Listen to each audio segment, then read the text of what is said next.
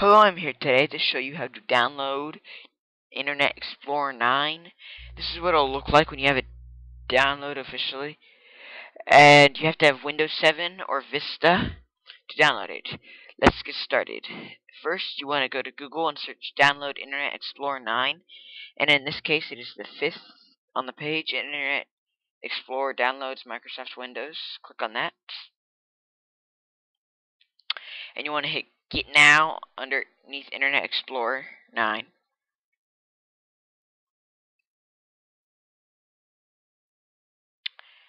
And you want to select what language you have, and say you don't want to keep on scrolling down and down to find your exact language.